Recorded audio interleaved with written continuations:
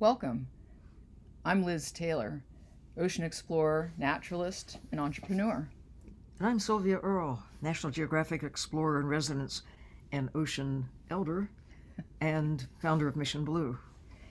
This is our show, Dive In, where we host informal and open conversations with the ocean community around topics of wonder and interest.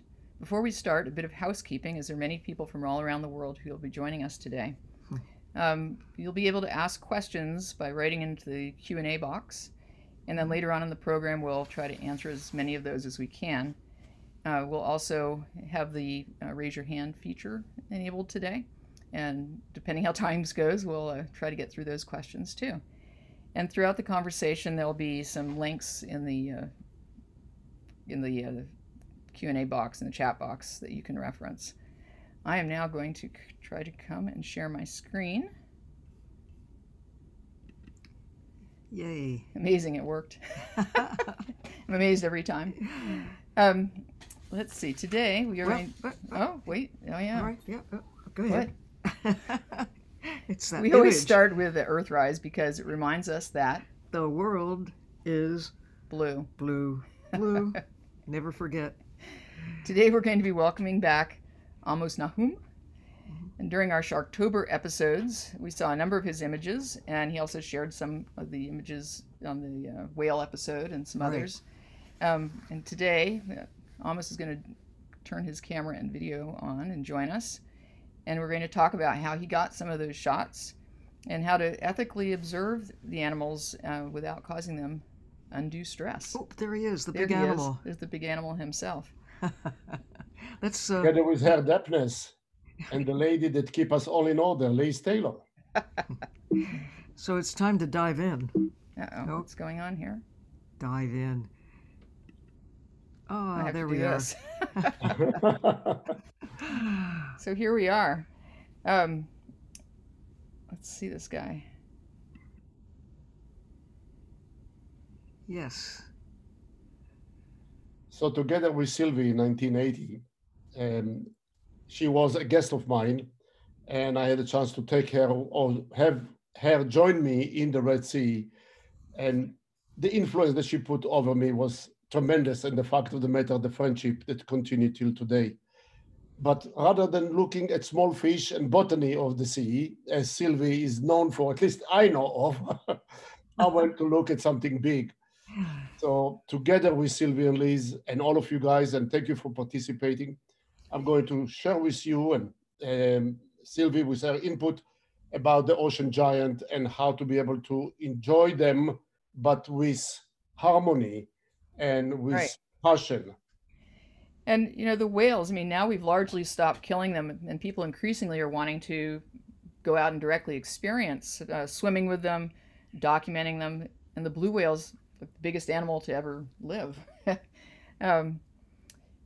What can you tell us about getting into the water with these guys, Amos? I mean, how can we do this in a way that's really sensitive to the nature of these actually very sensitive animals?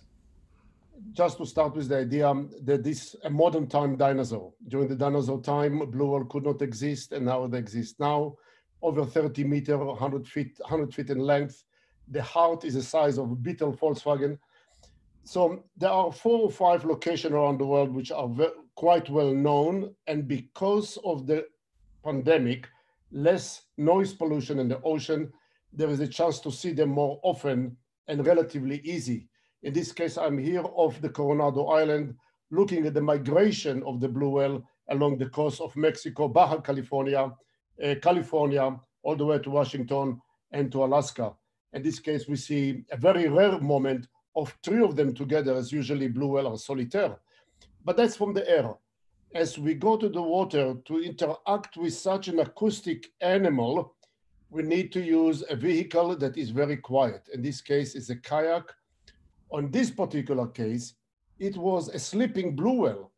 And the person that I went with, a Mexican fisherman, actually used his rows in order to get close, very close to the blue.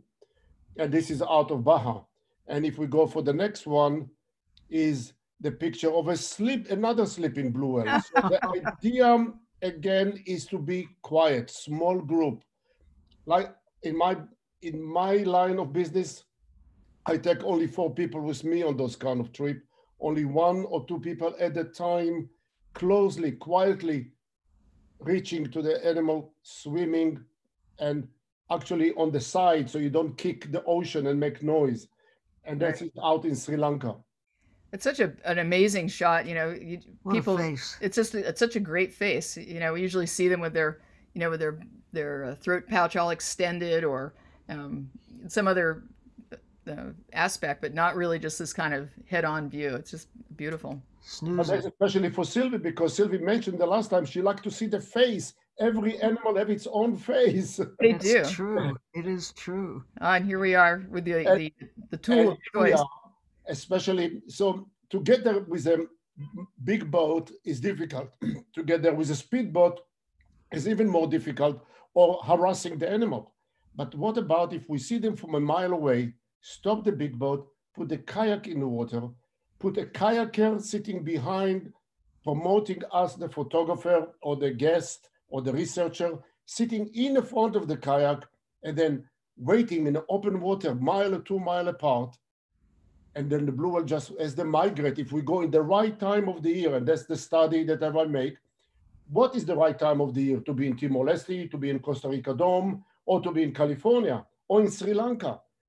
And then to be able, as the blue whale come very close, slide into the water, just be there, just actually hover in the water, and the blue whale just pass by you.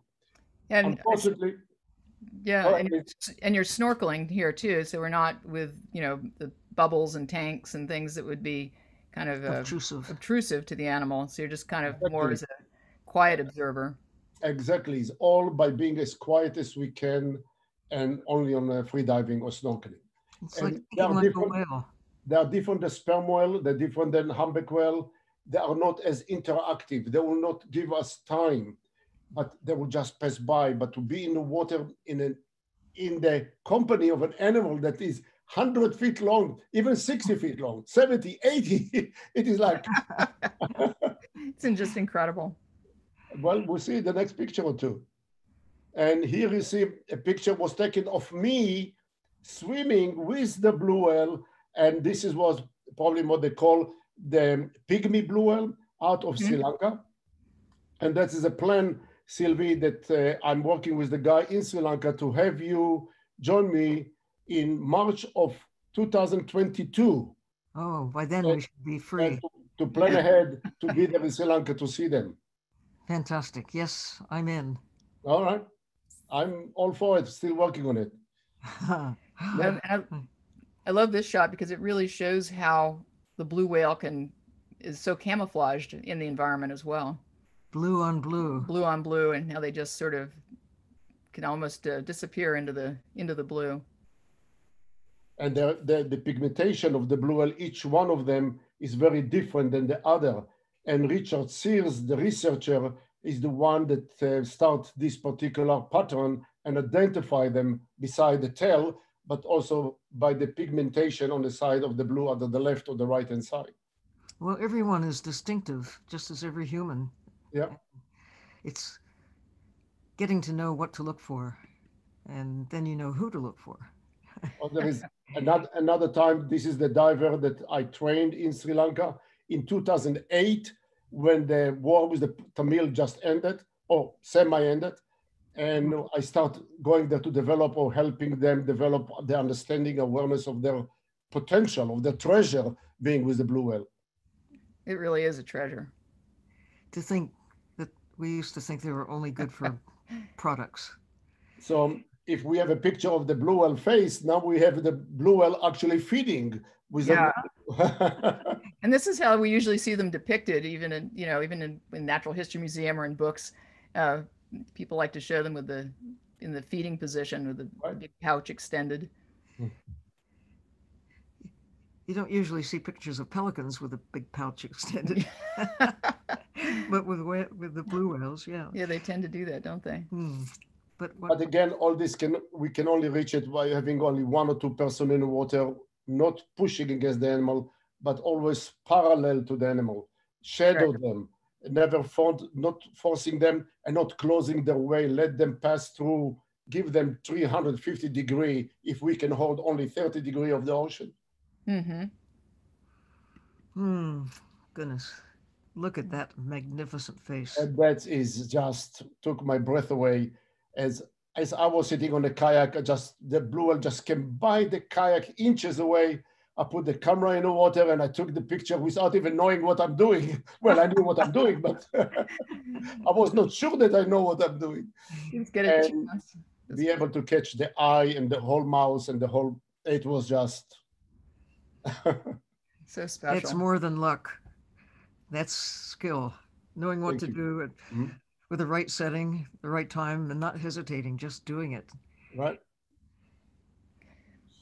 And here is a story that I share together with Liz, and Liz and I share about the issue of the, what to call it, the threat the blue whale exists.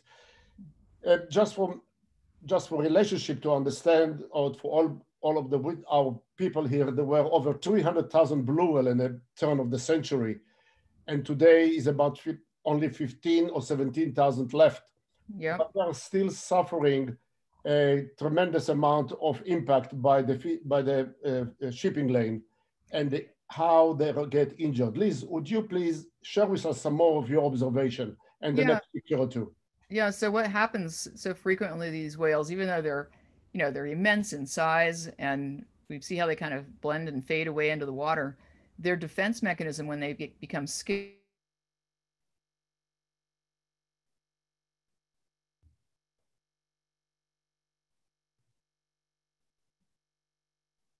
I don't hear you anymore. Do we have a problem with sound? Can you hear me? Now I hear you, yes. I'm okay. Okay. But the blue whale, they kind of freeze up in the water column. They don't run away. They don't run away. Swim away. They don't swim away. And it leaves them very vulnerable to being hit by the ships. And I think that's what we're seeing in this image. There's nothing in their history that's prepared them for what we have put into the ocean. And it's ship traffic, it's plastic, it's the new hurdles that they have to contend with, aside from harpoons. But, more than one way to kill a whale. Yeah. And the speed at which many of these cargo ships or even fishing vessels are traveling at, the whale freezes up. It has no opportunity to move out of the way. It's not in its normal behavior to move out of the way, and they're hit. And of course, the impact does massive damage to them, just internal bleeding or damages their organs, and they frequently will, just end up dying like this one. And that was the case in Sri Lanka, where this blue whale was hit, and as you see, it laying on its side rather than swimming freely. Right. So it's, clearly either it's wounded and it either is wounded whale. Laid over on its side, it can no longer breathe, and so it either dies from its injuries or from drowning. Or it died from his injury. The injury was severe. And as you see here, one of my guests, as I said, only the guest that you saw before, only one person at a time, out of respect to the animal, in this case, took a picture of me there swimming, and to see the size of this magnificent animal. It took so many years to live, and just one hit. It's gone. It's just, these animals are long lived, well into the 100-year mark that we know of. And just to think about that, all the things that it's endured and survived over the span of time, only to end up being, hit by a ship bringing us, It's like a traffic accident. Yeah, exactly. And, there are solutions for this. It's not as if we don't know what to do. We know that when we're in a shipping, when whales are in the shipping lanes, that we either move the ships out further, we slow them down. There are different kinds of collision avoidance technology that can be used to help avoid this sort of a situation. But it all comes down to time and money. People are just trying desire to do it. Desire to get goods to market faster. And the whales are just kind of collateral damage, and it's really wrong. There are no whales to waste at this point. Yeah. That's one of the purpose or the reason that I wanted, and I plan on vigorously to get Sylvie to Sri Lanka in 2012 in March, and to be able to share not just my experience and the images, but also her leadership, and impose and work with the government to protect this beautiful, amazing animal. If you look at it, we could not design anything like that. No Tesla, no Apple, nobody can put something like that in the world. It is nature, which is second to none. It's such a wonderful photograph here, just showing the sheer size and power and grace of the animal all in one image. It's ethereal. It really is. It's beautiful. Huh.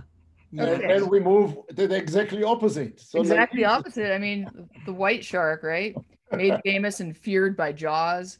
And most people that they're going diving with these sharks, they do so in a cage, and oftentimes they're baiting the water. They're just trying to get the shark all spun up and riled up so that they get big pictures of teeth. Yeah. So this was 1974. They did not have good pictures, but they had to draw the picture to create the drama. In 1982, I was here in actually in Australia, together with Rodney Fox, Jeannie Clark, David Dubillet, which we all know very well, great mentors for all of us, researchers. And we had to put bait in the water to get the shark coming in. Rodney was putting this tuna in the water to get the shark out of the water and to take the picture. So I sent the picture to one of the stock agency in 1982, 83, and look for the next picture. They removed the fish. Yeah. And now you have a very dramatic picture. It was the cover of Ocean Realm. It was in Life magazine, was in Time. But look what happened next. 11 years later, 1993, the Discovery Advertising Agency found the picture in Image Bank, the company called Image Bank in New York. It's the same shark, isn't it? It's the same shark. They took the picture and they changed from horizontal to a vertical. Wow. Wow. But because they wanted to create the connection between how Jaws was promoted, right, and how to promote now Shark Week. The fear is embedded in our mind, even though we don't notice it, for no reason, for no correct reason. Right. It's kind of just, it's all just marketing. Manufactured. Yeah, it's marketing. Okay. So I realize I have a responsibility as image maker or visual storyteller to tell the true story. Mm-hmm. So here we are diving this case in South Africa with a great white, and we are in a cage, and that's how we get to be with the shark and putting bait in the water. That's how we learn. Right. But being more and more in the water, I realized there is different behavior than what I was told and what I read. The seal and the shark was playing with each other. Actually, the seal was harassing the shark, and the shark does not catch it. That's pulling on Superman's cape, right? So, and this was in Mexico, in Guadalupe, and Mauricio, one of the researchers, the professor of shark behavior, was talking with us and sharing his knowledge because he'd been there for many months, every year, and was saying the shark does not feed more than once every 3 or 4 weeks. Yeah. And we see the shark and the seal playing with each other, and they are just living in the same space. There is no aggression. I decided to go out of the water. You became a seal. I can be a seal. And here you are. We took a cage, we put it down to 10 meters, 30 feet. My clients are inside the cage. I take only one person out with a safety diver behind me. And the shark just came by my side. And to see them superimpose the shark against the cage. And if you have a photographer here, you know the light in the water does not go more, maybe 1 meter, 2 meters. And that's how close I was. 3 feet to 6 feet. That's how close I was to the shark. Huh. You could touch her. Yeah. And you can just see that, the shark is not, it's looking at you obviously, but it's not displaying aggression. It's just kind of looking curious. Because we did not put bait in the water. When I put the cage deep in 10 meters, we did not have to put bait anymore in the water. Right. None. Just the sound of the cage moving in the water and the tank bouncing against the cage, the sound of it, the noise, attract the shark to come in to see, to investigate. They are the policemen of the ocean. Yeah, They're curious. they're very curious, and they need to come check it out and see what the heck's going on. Yeah. So I went out of the cage together with a safety diver behind me, and he took a picture of me here. And if we have a photographer here, you know that in the water, we only, most of the time, if not all the time, use wide angle lenses, 35 millimeter, 20, 18, 15, 16 fisheye, and they're all distortion. There's always distortion to this animal. They are not look normal. Right. So, and as you see in the picture here, I am only maybe 6 feet. I'm only 5'7". With fin, I'm 6. The shark is 15 feet long, looks smaller. I decide to use a normal lens, a 50 millimeter lens. Why? That's a portrait lens. And the normal lens is exactly our view. And to show everybody really what does that mean to be with a great white with no bait and no charm in the water, like here. And no 16 millimeter film. No. or lens. Or lens, rather. Yeah. Only with a normal lens. And look what we got next. No, look at that. Oh my goodness. Smiling great white. Favorite shots. Only 3 feet away between me and the animal, 50 millimeter lens, full frame, no crop, no changes, just the way it is. That's it. I love it. It's another the next one. Well, everybody said maybe only one, but here is a second one, the same. Yeah. What a smile. Yeah. Every dentist office should have one of these. And I think then you've got some images that show us that, this really is a path forward with these guys, because this is what can happen sometimes. That is the unfortunate, and I must admit to the people that seeing that or are warning that these images are not easy to look at.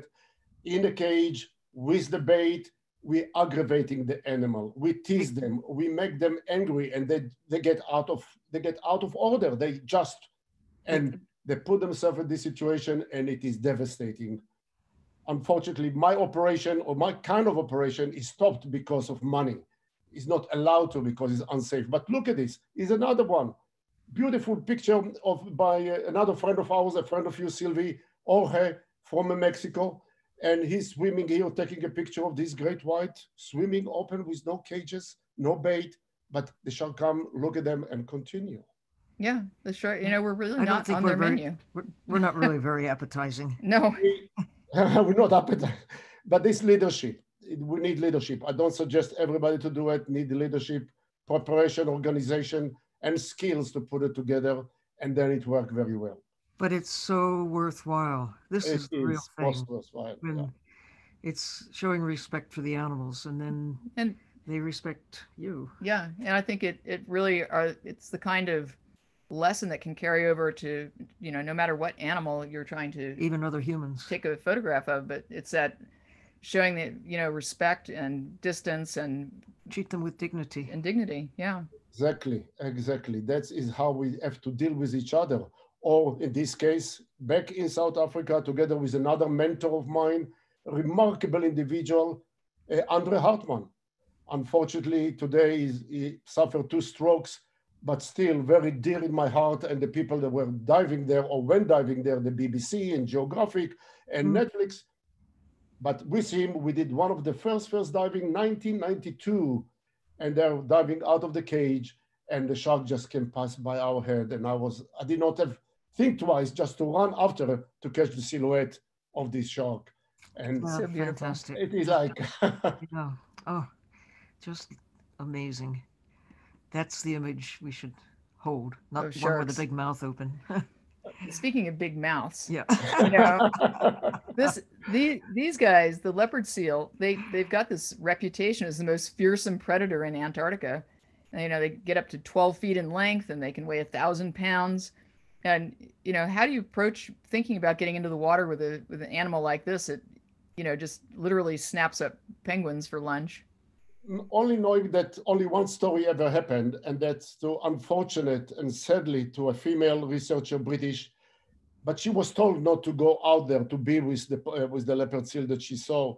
She was told not to go, and she went by herself, no protection, no other people around her, and unfortunately, they got to an accident.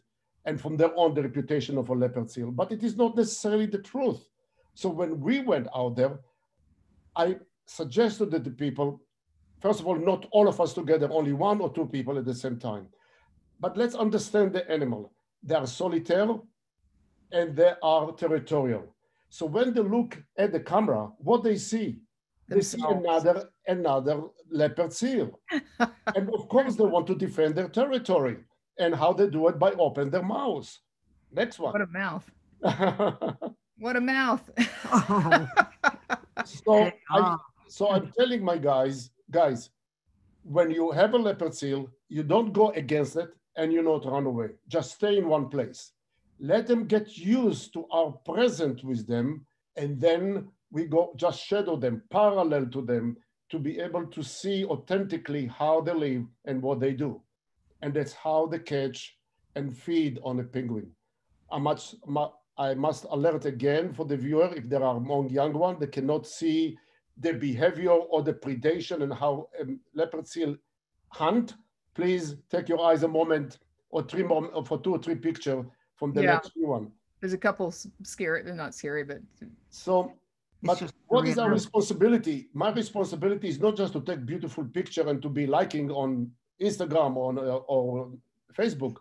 My responsibility is also as a researcher in a way with camera to be able to bring the truth about the behavior, the authentic behavior, the powerful behavior of this animal. So the leopard seal come and catch the penguin, pull it to the water, drown it, 2 or 3 times, let it go, and eventually take it back in, and look at this, how it hold the bait or the penguin close to his neck and while looking at it into the camera. As long as we don't interfere with their behavior, as long as not push against them, because wide angle lens, you want to be very close. You have to think twice what lens to put when you work with the animal. And here, getting close, but on the side, not interfering, and see clearly how they use the canine teeth to scratch the skin of the penguin in order to remove the feathers. He cannot eat on the feathers. Right. So he scratch the skin, shake it violently in and out of the water, and only then when the feather goes away, it can feed. Mother Nature is so, it's just hard to believe, it's mind-boggling how the animal finds solution for their survival. Yeah. Right. And it's so important that, photographers can get those sorts of images to help scientists understand, help anyone understand how they're, how they do this and how these connections work. Especially for children, if we have children watching us today, especially for the young one, not to get so much in line with the fear of the adult. Understand, take every animal, every subject, study it, learning about it, be curious, and then go out and follow it. And here in the picture, when the animal feed, they feel very happy to play with us. Yeah. They just blow bubble in front of the camera. That's so great. Curiosity is not something unique to humans. Yeah. It's everywhere in nature. Amazing. And then we go to something very popular now. There are people still maybe in of Magdalena Bay feeding, or not feeding, seeing the feeding by the marlin on the mackerel. Right. But what's interesting is, unfortunately, my trip's supposed to go by in next week. I had to cancel it because of the pandemic and the customer could not come from Europe. But images from last year, as you see here, the interesting about the billfish, that they are, no matter how big they are very concerned about the bill. They are. Because if it breaks, they cannot feed. So they use the bill to move one fish out of the bait ball, because then seals and brideswell coming in and feeding on the same bait ball, and they cannot compete with them. So they move one fish out and take it. And there's a precision that take less than 0.3 of a second that I was able to catch this moment. From the moment you catch the fish, move it, and swallow it. Huh. It's like using a chopstick. Exactly. But only one chopstick in this case.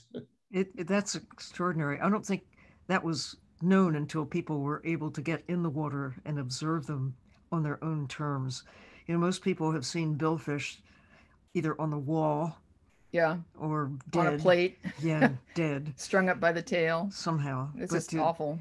imagine the magnificence of these creatures. Why would anyone want them dead? They are just miracles, every one of them, and every one unique. There are no two like everything else.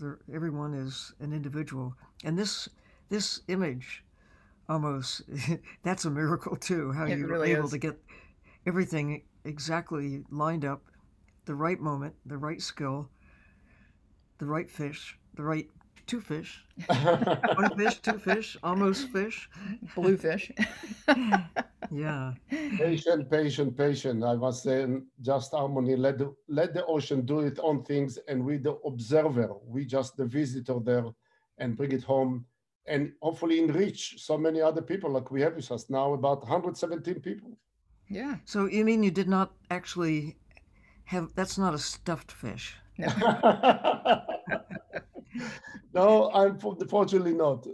And this is not stuffed crocodile, Nile crocodile. The No, it's, eye. you know, Look there's at that some eye. big animals in freshwater environments too. And, you know, you're diving with this crocodile. I mean, it's like the shark. They, you know, maybe sometimes they might mistake a diver for food, but when you're in the water with them like this, they seem, and you're approaching them correctly, they're quite relaxed. Not just that, they cannot feed underwater. They That's cannot true. feed underwater. They have a stop in the throat that if they open the mouth, they will swallow water. Yeah. They cannot feed underwater. So the old movies that we've seen in a different television program, they all feed on the surface, catching the wildebeest and the zebra. Right. They bring them to the water, but they don't feed underwater. They don't prey there. They have to cut a piece, come to the surface, eat it, and go back under. And they most of the time spend their time on the land, not in the water. They can go underwater. They're amphibious. They can go in the water, but they're not designed to live in the water. Mm-hmm. And that is what, again, my effort with camera and with people, and together with the time with Sylvie and Ginny, to be able to show to the world there are different ways to look at the animal, other way to be able to connect with the environment that we are in, to be able to live in peace and in reason, because we can reason, they can't. That's right. Just look at that toothy smile. That's another one for the dentist office. That's right. So I think we've got a little video clip next that shows that sometimes when you're taking underwater photographs, you're not even really taking a picture of an animal that lives underwater. So have a look at that. Let's see if it play here for us. Yes. Come on.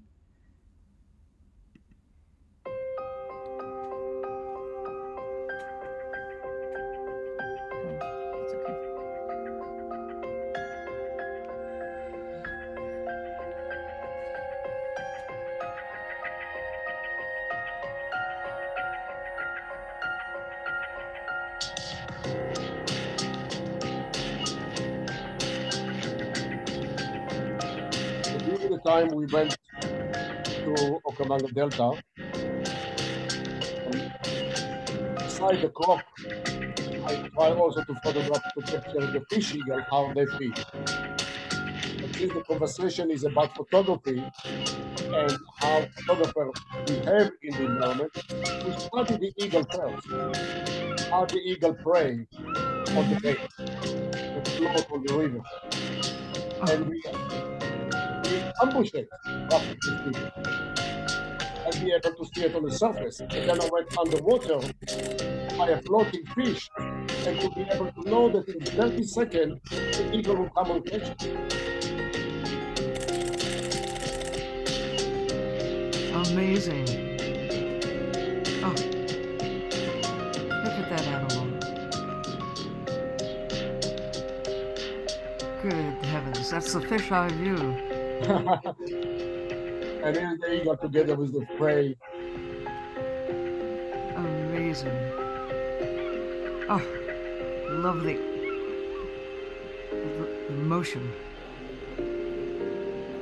I guess so. Got the shot. Hey, all right. Whoa. That was amazing. What a But great. it's the work that you do and that we do, as your mom does as a researcher, and as a leader and preparing her messages to the world, to the different dignitary around the world. We need to prepare. We need to study our subject well, to know how to do it and do it with a team and do it safely and bring it back to the world. And then we give them a chance to uplift themselves, to inspire them to be Right. different. To get So, to see a polar bear the way a polar bear sees a polar bear. They're not out there to get us. We're not really on their menu. We're No, newcomers in their world. we truly are, and they're considered to be the top predator around In the the Arctic, Arctic, in the yeah. Arctic Well, Circle. we're And the top predator. Come on. and we have sometimes we are actually on these guys' menu, Oh, we, occasionally, yeah, but but it's there are circumstances that, or that's the unusual. that's the unusual, exactly. the effort, because the animal being described, the polar bear described as you said, the top predators. I was looking for a moment where it not look so scary or so frightening. At the moment it is asleep, something that you never seen about animal asleep. Well, we saw the blue whale, now we see the polar bear. They are both mammals and they're both sleeping also. They Yeah, are, they are very vulnerable in this moment. How we get close and safely in this animal and to be able to bring everybody home. So that was shooting from a distance. lots of glass. Yes. Lots of glass. A lot of glass Yeah. and a lot of patience on the ice. Yeah. And this, No matter how much glass you have, if you don't have patience on the ice, you'll never get there. that's right. Exactly. And then to see when she is there, totally vulnerable, totally giving herself to the young one, and she has nothing to be afraid of except us. We have to be very responsible that she can feed them well. So I have to hold my people back 50 yards away and bring Right. all the glass that you can if you want to see that. Then is a privilege to be there. Right. And to just be so respectful of these animals. Don't disturb them. No, And it's that their is home. so tender that the young one just going into the nipple of the mother and she's totally focused only on one thing, nothing else. Yeah. She's not, staring at you or staring at others. She's just doing her own behavior there with the cubs. Well, we had to be very careful, as you see here, to be a distance away, waiting, seeing, and not approaching, not being aggressive just to get the picture. We tried 1 day, 2 day, 3 day, and eventually you get it. But Right. it's all about taking the time.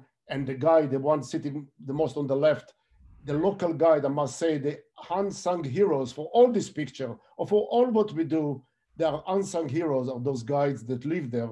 And I thank you for this case, for the guy that was with us to be able to understand the polar bear, understand the ice, the sun, the light that I'm governing, and he governed the behavior of the animal and how to bring it together so people can take the picture. He looks almost as relaxed as the polar bear. Yeah.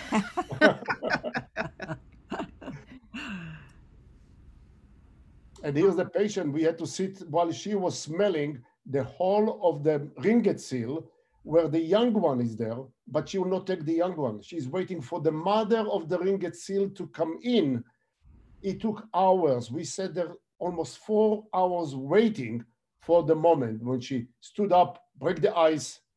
And when she did, everybody was behind the camera and with the long legs catching this rare image, one of its kind on still when she picked up the ringed seal out of the hole and predation. Wow. That's amazing. It's making photographs rather than just taking photographs. I have to admit, Amos, that I take a lot of photographs. I use my camera as a notebook, but waiting for the story images to be able to get those special moments, that's your genius. And it's understanding the animals, respecting the animals, and in your mind you know the image you would like to be able to get, but you have to wait until the animals are ready to share themselves with you. And it's so worth the wait. 4 hours. Imagine being in a restaurant waiting 4 hours for dinner. But imagine making the decision to go into the water with the polar bear. That's even That's another decision for all kinds. or three. You're or three. three. So Thank you very much, Sylvie. Thank you. Coming from you, from the life experience that you have, and the message that you brought us to the world. It is, to me, it is great honor, and I tremendously respected. Wow. Well, just taking picture of the polar bear on the surface was one, and anaconda and Nile crocodile and great white and orcas and blue whale and humpback whale. But to be with the polar bear was a mission that took almost 15 years to achieve, that eventually I was able, together with a young team of Israeli producer and directors that followed me, and together with Adam Ravech, the remarkable filmmaker, as he took this picture of me photographing the polar bear passing over our head 5 years ago in Canada. just look at the way they're looking down at you like, what on earth is that? Well, very clearly, Adam and I were trading water for almost 30 minutes as the polar bear was coming from one island to the next island, and we did not move. We let them come toward us if they wanted to. If they will pass away 5 meters to my left, 15 feet to my left, or to my right or to my left, I will never be able to take the picture. Yeah. Only because she was curious of us, and she realized we were not aggressive. We never made a step closer to her. She made all the way directly at us and over our head. It was remarkable, and not just one, mother and two cubs. Sylvie, Yeah. I did not even think about two cubs. I said, I'll pray for one. It was a double dividend. Yeah, one for Adam, one for me. Such It was. And No, today, the story of this image, or the image of the mother and her cubs looking down at you, that's the subject of the film that is just remarkable. It's just, what is it? The picture of your life? Picture of his life. Yeah. Picture of his life. It Sylvie. is the picture of your life, but it's also that image that you dreamed about, but you made the dream come true in partnership with that mother bear and her two little ones. Look at this guy just kind of cruising. And Adam Ravech and the Inuit family. Again, the unsung heroes. The Inuit family that help us tremendously on the land and on the water to bring us to the right place. From there on, was up to Adam and myself to make it happen and to dive it, to trust each other, to trust ourselves and trust each other, have confidence that we can do it. And here we are. Now, I know Adam Ravech, and he's almost as crazy and wonderful as you are. That again is a compliment. Thank you. You're true brothers. And look at that. And as you see here, like we did a picture of the great white silhouette over my head. I wanted to get something similar, and God and behold, I got the opportunity as this mother and two cub just over my head. One great white, one polar bear. There is no danger in the world. It is only our responsibility to be in harmony with Mother Nature. Yeah, I mean, she's completely unconcerned about what you're doing or where you are. She's just kind of cruising through, right? And curious, but curious, not aggressive, concerned. Not concerned. Yeah. That's my only weapon. The camera and my smile. Smile to the world. We've got the trailer for the movie here, so we'll look at this. Yeah, it's only 2 minutes. It's only a couple of minutes, and then we'll move on. We'll take some questions from people. So I think we've got a lot of questions in the queue that we'll get to, and then we'll do the raising hands. But let's check this out. Amos, to me, is one of the best ambassadors of the ocean. It takes huge amount of risks to bring those images which nobody else has ever been able to capture. He comes back with images that no one can get. He is probably the best. underwater still photographer in the world. His story was always shrouded in mystery. He doesn't have a normal life. He doesn't have children. He's married to the ocean. He has this passion. He wants to be in the water, close to polar bear, swim with the biggest predator on Earth. If the wind is too turbulent, we're not going to go there. There's so many factors that can work against you. All right, guys, we're taking off. Amos and his team have only 5 days to find a polar bear and take the picture. It's the one animal where humans are part of their food chain. People get eaten by polar bears. He needs that adrenaline rush. He needs to be at the edge. And if he doesn't do it in one way, you do it in another way. And maybe his military background has part to do with it.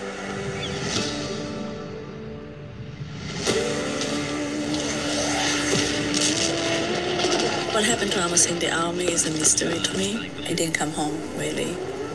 I can see blue sky compared to seeing flames.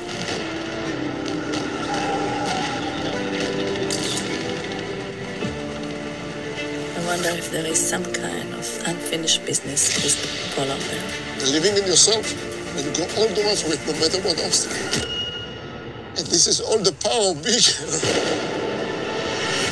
Amos wants to prove that those large animals aren't our enemies, and that we can live with them in harmony. No.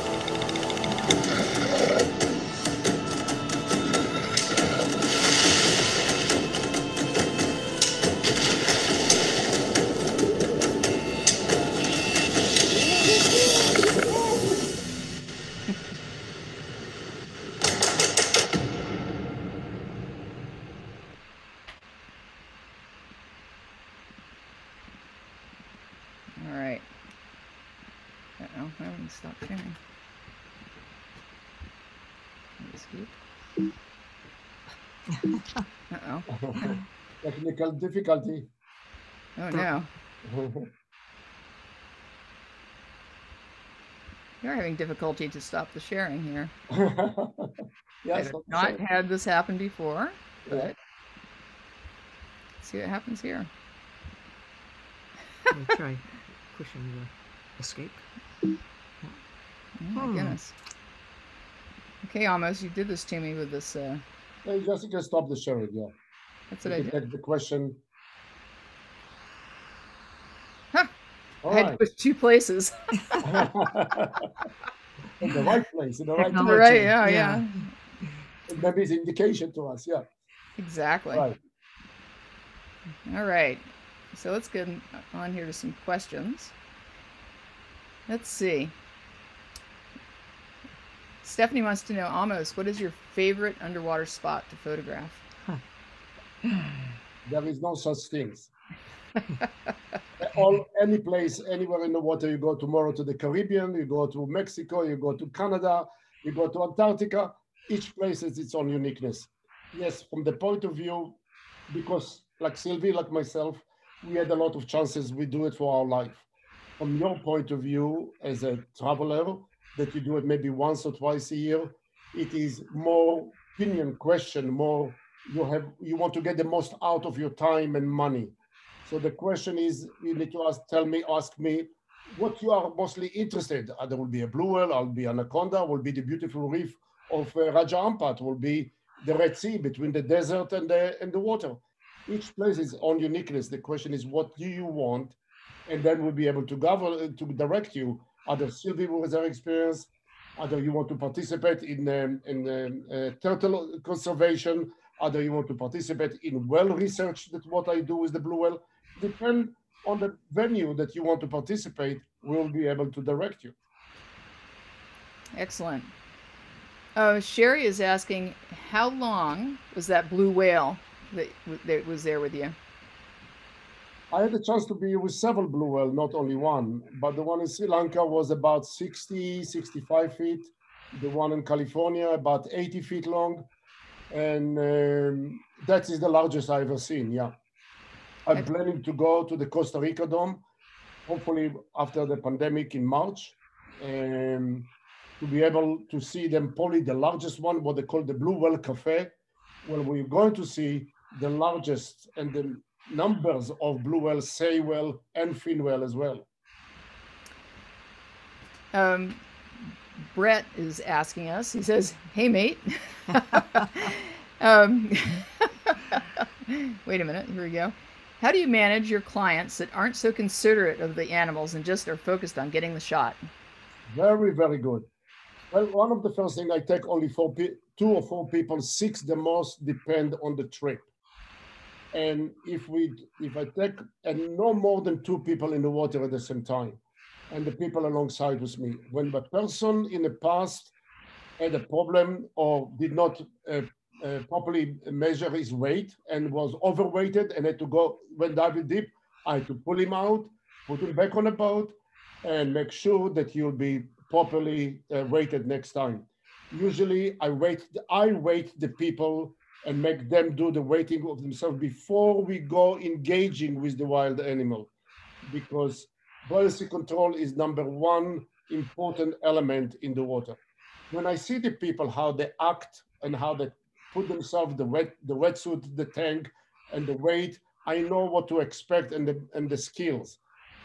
So, most of the trip are open to most people to join, not difficulty. But for the polar bear, by the way, the second time I asked today, I don't take anyone on a trip if it's the first time I ever dive with them. I ask them to join me on one of other trip, blue whale, humpback whale, orcas, great white. And after the experience, they and I have worked together and learn to trust each other. Only then, no matter how much money you put in, it's not the issue. Safety is #1.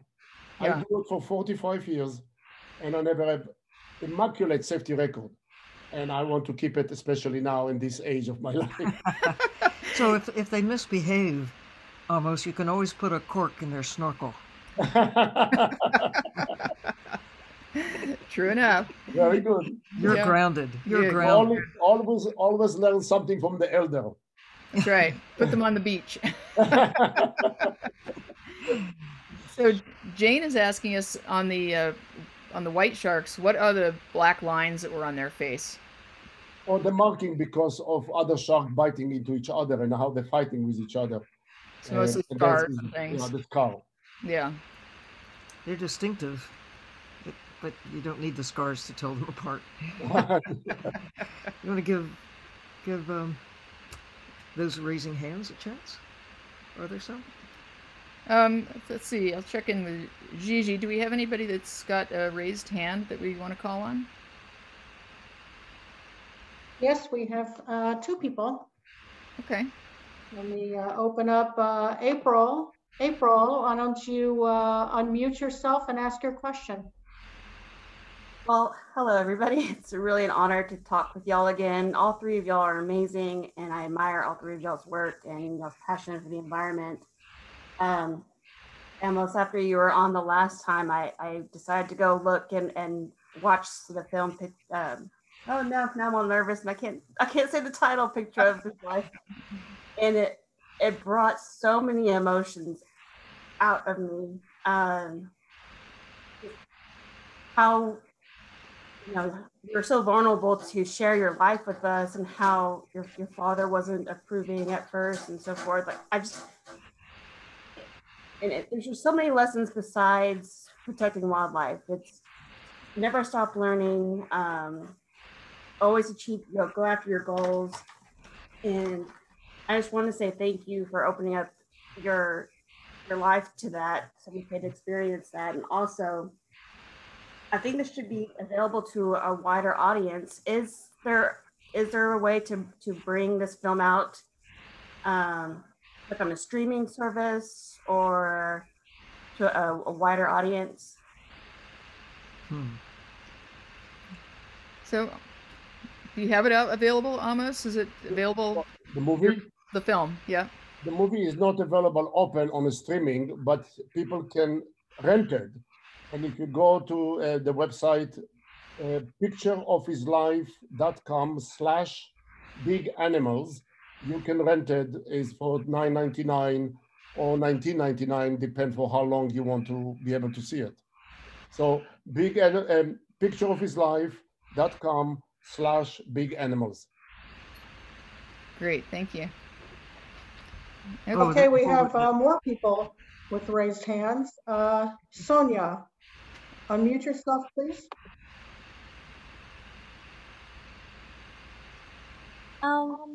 Hi, I'm Izzy. I'm 12 years old, and that was really cool seeing all those photos and you sharing your experiences. I've always loved the ocean. My parents have loved the ocean, and I'm lucky to grown up in that kind of family because I've always had access to the ocean and access to all of those films. But how would you get the people that aren't able to like access the films and the photos that I am able to? I like watching them and I enjoy it because my parents introduced it to me, but how would you get the people that don't have that introduced? Well, to get access to my picture, you go to biganimal.com, which is the website with the expedition and many pictures from the different destinations. There is also the ability to rent the movie. And if you send me your email, amos@biganimal.com, I'll send you the link to the trailer for the movie. So you can have it, and from there on, be able to see the movie if you like. That's great. Thank you. Do we have any other raised hands, Gigi, or should we go back to the other questions? Kayleen, you can ask your question. Hi, Amos. It's Dr. Lewis's wife, Kayleen. How are you? Very well. How are you? Good, good. I just absolutely love this. It was just wonderful. I miss the Blue Ocean Film Festival so much, and this was just a great hour. But I was wondering, how often do you go and do the polar bear expedition? Okay, every animal has a peak performance time of the year. So, like, if you want to go skiing, you go in January, February, March is the best time. So the same thing about the blue whale have a particular time, the great white, the polar bear on the ice, the best time, the way I do it is in Svalbard, usually around April, March or April. It is cold, but it's the time when the polar bear just come out of the den. She is hungry because she was giving birth. She has 2 young ones. She needs to feed them, and they feed from her. So that's the time, the critical time to see the relationship, how she nursing them, and how she feed. So for underwater is different timing, different location altogether. And the timing usually when the ice mostly already been been melted out of the particular fjord that we are looking for. The idea in this case is to be in an area where polar bear most likely did not see people before. That is the fundamental ingredients to be with wild animal, not one that already have a flavor of being in town and feeding on the garbage and go back in and out. Is to be able to be with wild animal, and then it's easier for me and for the team to be able to relate to them as a wild animal, not the one that already have a different view of people interaction. So you could go on a polar bear expedition that would be on land, because my diving in temperatures under 80 degrees are over now. Although Dr. Earl inspires me to, but I'm more of a 80-degree Solomon Islander girl now, you know. But you could go on land and see the polar bears and do that one then. Yes, well, I don't do it on land. It will be on the ice, right, on a fjord in Svalbard. It is still cold, but we will give you the proper clothing, the boots, the hat, the overall, all this to keep you warm as much as possible. Each one of us is a little bit different, but we'll give you the clothing that will help you to keep warmer. Yes. That's awesome. Okay, we have a couple more. Okay. Lindsay, unmute yourself, please. Hi, Sylvia. Hi, Liz. Hey, Amos. Thank you so much for creating this space and sharing your stories. It's been really inspiring. My question for you, Amos, is do you have any specific stories you want to share on top of everything you've shared where you've returned to locations and really witnessed this visible environmental or ocean change and things that you can learn from that? I think it's so important to hear from you all who live and breathe the ocean and see and witness these changes. Thank you.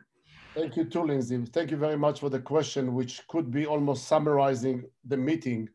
One of the important things is, as a result of the pandemic, I decided the next generation of expedition we're going to run, it will be together with Sylvie and with Mission Blue, more into the research, and more not just to take picture, not just to have adventure, but also bring knowledge that researchers need in order to enrich their information.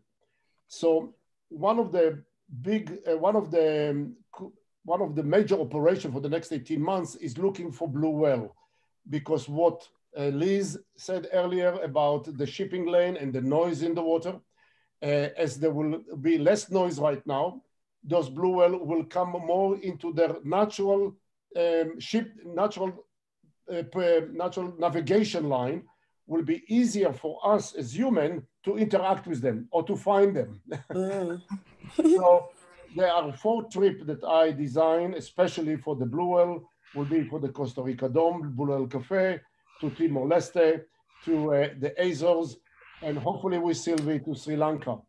And that will be the focus that I would like to bring in, and more education, more knowledge, empower the information that we have about blue whale. I have my own special few trips or few projects that I want to lead, which are mostly after so many years of doing that with people. There are 1 or 2 trips I want to do by myself, and there are more for threatened, and one of the most threatened and most endangered animal, and one of them will be the Siberian tiger, and the other one for clouded leopard. Both of them are on a verge of extinction. There are only 400 or 500 of them left in the world. They are very difficult to be found. A lot of research been taking place that I put in the past 2 or 3 years. The pandemic gave me an opportunity that I did not dream. So everything difficult have also silver lining in it. That's right. Okay. Thank you so much. Thank you, Lindsay.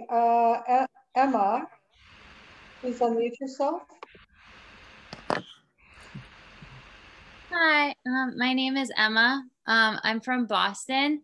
Thank you so much for sharing your stories. It's especially meaningful for me hearing an Israeli wildlife photographer. I didn't know that, that was a thing. I've spent a lot of time in Israel over the course of my life, and I'm thinking of moving there. And being such a passionate person about marine life and conservation, I'm just wondering, what kinds of things did you do around Israel in regards to photographing animals? And just reading about Jacques Cousteau and his adventures in the Red Sea made me think a lot about the kinds of things that maybe I would someday be able to do around that area. Just wanted to hear your thoughts about that. There are several issues that you raise here. First of all, unfortunately, I don't have much experience in modern time in Israel because 45 years I've been traveling around the world. But before I came to the United States, I was diving, of course. My basic diving was in the Red Sea, and I helped also creating the national park, the Red Sea as a national park along the Sinai before we gave it for a peace reason with Egypt, which was very rewarding by itself. So since then, I don't have much connection what the Egyptian did in the Red Sea.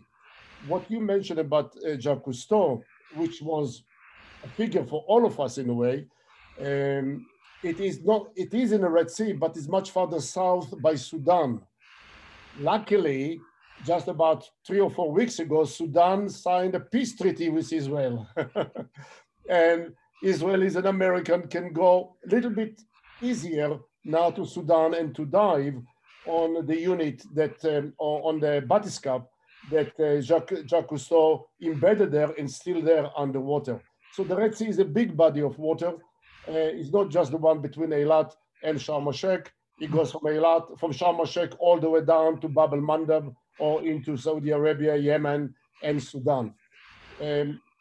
One of the best ways to dive today in the Red Sea is via Egypt.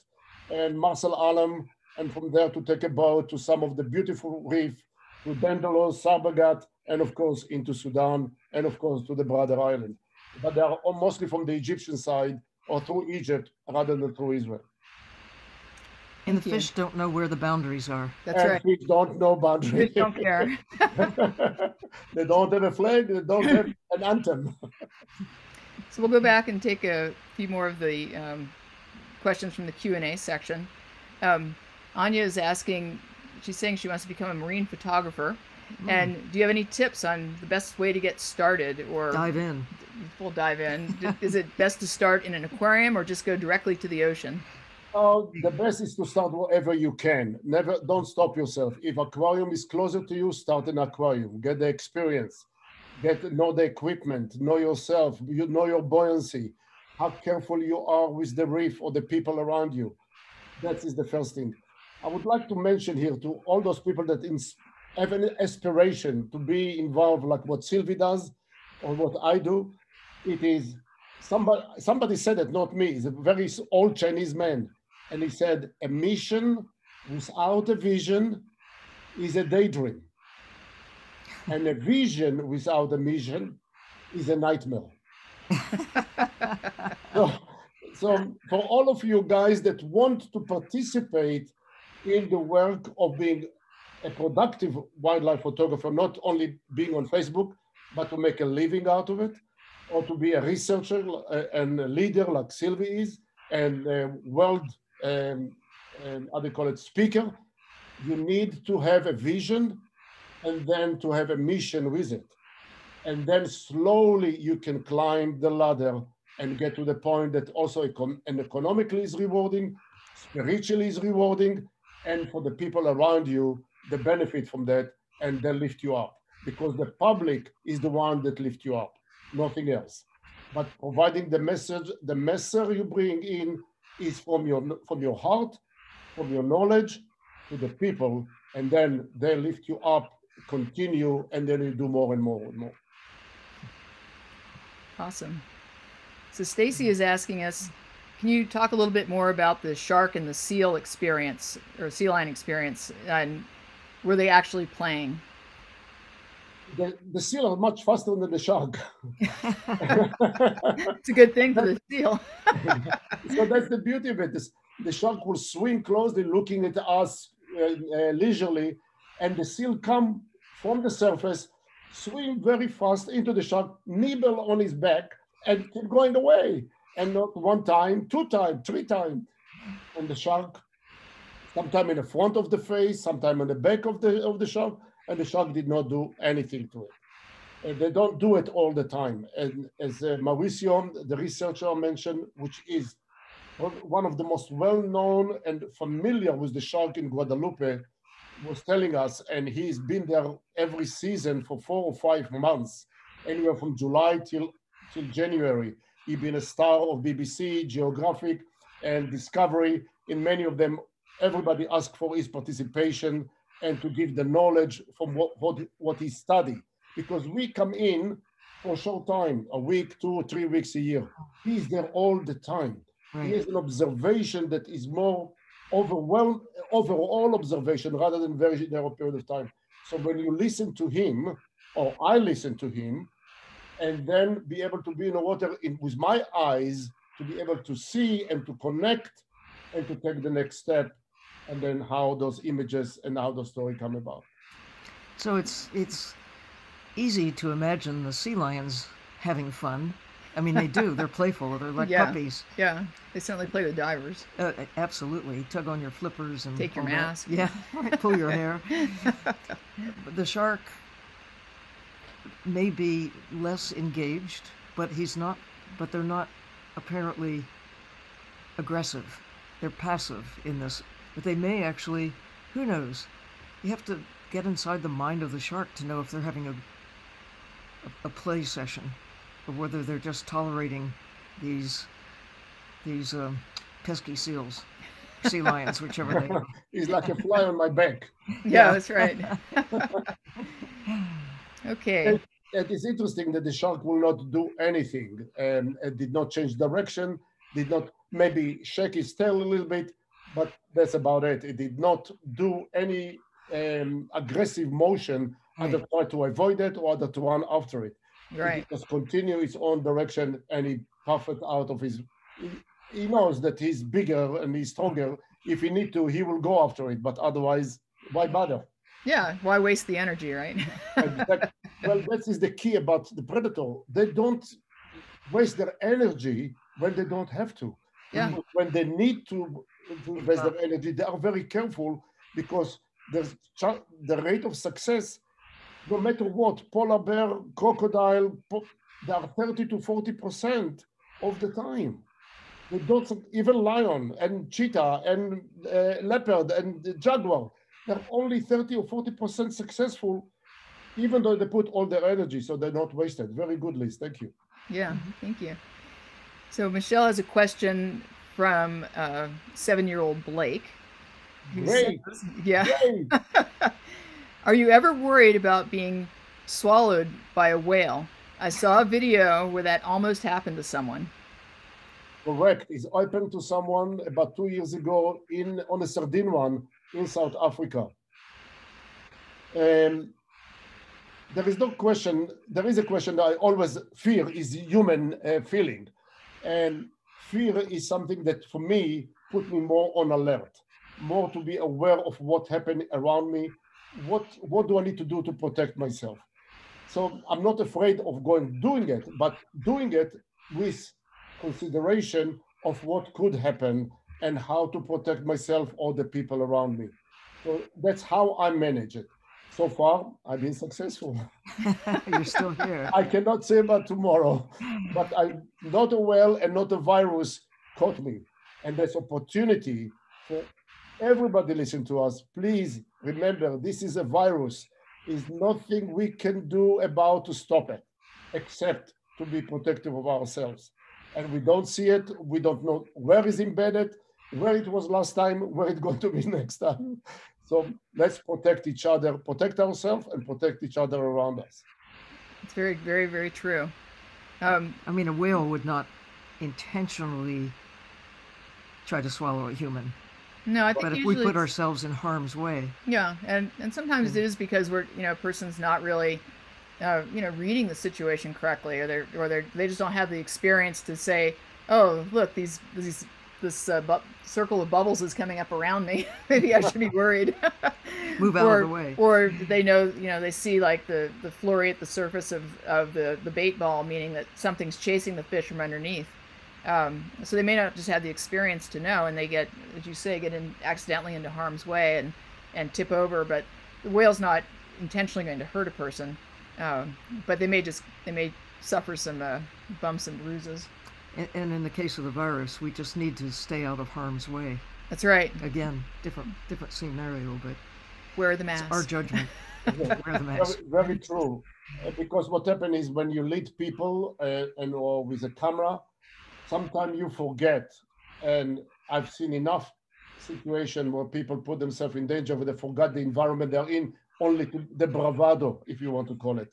Mm-hmm. That is the human, how do you call it, downfall, if you want, if there is one. And the question is how we deal with ourselves in relationship to the environment. A very good point that you mentioned, Liz and Sylvia. No whale want to attack us or to come after us. It's only by the fact that we did something not right. We did not read the situation well. Yeah, and I think sometimes in the case of a whale, they don't have that much experience with people in the water either. So sometimes they're just kind of like, they don't know what we are. Like, whoops, I didn't mean to do that. So let's take one more question here. Gary is asking, Amos, how did you know that crocodile is not going to react out of fear and self-defense when presented with a human in his or her domain under the water? Okay. Again, if you pay attention to what I said before, I do some research before, I read, I ask people that have been with a croc on land, not in the water, because nobody been in the water with them. Before we went first time to Okavanga to do that, the same thing with the anaconda. But we learn also that the sensor of the croc is along the chin, along the lower chin. So The idea is don't get too close to their sensor. Simple. So use wide angle lens and stay a meter away or 2 meters away. So in the beginning, I did not go very close. I stayed 2 meters away. Then we did a test for a BBC, and we took a pole and put a white ball on the end of the pole and put it in front, brought it very close to the eye, 1 meter or 1 meter away from the eye of the croc, and closer and closer and closer to see where the croc will react. And only when it was inches away from his face, only then is reacted. And we knew more or less what our limitation will be, what distance we must keep, or I must keep, and keep my people away from the croc. That's how we learn. Yeah, and to your point about really, I thought you took an assistant along and let the sacrificial assistant, almost his assistant, bait. But it really goes back to your point about the gratitude we show to the people who live in these areas and respect the animals and respect the knowledge that they have had over years of interacting with these animals, and it's really an important part of being able to go into a space, especially when you have a time constraint of an expedition. You do all that research and you kind of try to plan for it, but you need the people who are really more intimate with that particular environment. You mentioned very interesting, if I have a moment, about the question of limited time and limited money or time and money, those issues coming from the Western philosophy compared to the Eastern philosophy. And since I did everything myself for all these years, together with people like Sylvie, Stan Waterman, Jeannie Clark, David Dubélé, that helped me on the way, were a mentor. But I did it all on my own terms. And I realized that I could not, because of lack of time or lack of money, to push, and that's important for this conversation about ethics, not to push myself against just to get the picture. Right. I had to take my time. And if you remember the first slide is a year of ontology of being in a wilderness on the edge of comfort and common sense. And it's not because many of my friends are much better off than I am. They have a house or 2 houses, 2 or 3 cars, and who knows what. But I have story that nobody has but Sylvie. So that's the difference. Is the patience it took me so many years to be able to be there and not limit myself or push myself because of time and money, but because of the message or the personal desire that I want to be able to achieve and to show to the world that we can live in peace and we care about the animal for future generation and how to make it happen. Yeah, here. Absolutely. That's the bottom.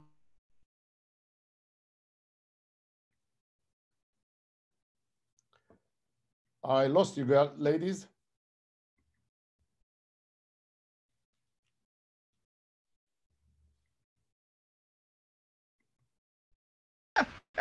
Okay, even that crocodile. Now I hear you. Yeah. Hear you. Oh, we just, yeah. We're just saying we hope you can go back and see some of those same animals again and again because they're very long-lived. That's right. Hopefully we did something today between you two, and thank you for the invitation again to share with you the stage and have so many people with us. Yeah, it's been wonderful. So, but it is time for us to close out for today. And I just wanted to say that Sylvia and I and Amos, thank you for joining us. And thanks to all of you for joining us today and during our other episodes as well. We'd like to thank our producers and partners, Ocean Elders and Medley Media. We hope our co-producer Arnold will be back to join us in the near future. And keep coming back month after month. Yes. Happy Thanksgiving. Happy Thanksgiving to all. Yes, we should all be thankful and grateful, and we are. Dive In is really feeling like home to us, and we hope that everyone feels the same way, and you'll keep coming back and send us some suggestions of what you'd like us to talk with, and I'm sure we'll bring Amos back again at some point. Absolutely. He hasn't shown us all his pictures by a lot. More adventures to come. More adventures to come together. Yes. But we're so thankful to everyone. And we will be back in December. We're going to take a couple weeks off, but we'll be back in December. And we're going to be talking about oysters. And why they're more valuable, or the value they have beyond being on a plate with some lemon squeezed on them. And we'll talk about their role in coastal resilience. So this episode and all of the past episodes that we've had are available on the Ocean Elders YouTube channel. Mm-hmm. So we're going to close out for now, but before we do, we want to remind everyone to take care of the ocean. As if your life depends on it, because it does. Thank you, everyone. Be safe, be well, wear your mask. Underwater and above water. Where is the mask? Oh. No, our face mask. We don't know where the dive mask is, but we have this one in the meantime.